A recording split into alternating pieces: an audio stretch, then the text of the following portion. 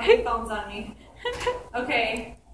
So I was nominated by Mary McCrary to do the ALS Ice Bucket Challenge.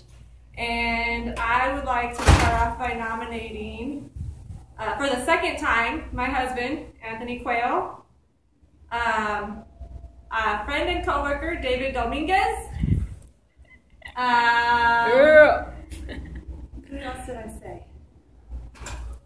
Oh, the one that was volunteering to dump the ice on me, who all of a sudden disappeared. But since he volunteered, Mr. Ramalama Ding Dong Chattapal and Jim Marquez. All right, so I'm ready. No, you're not.